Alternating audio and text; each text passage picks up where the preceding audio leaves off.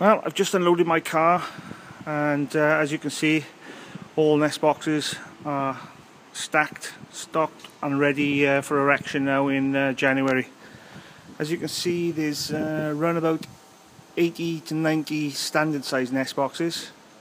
We've also got a couple of house martins nests that we'll be erecting.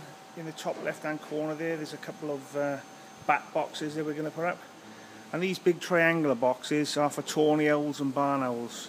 The one single box in the middle of the screen there is for a little owl. And there we have it, all ready.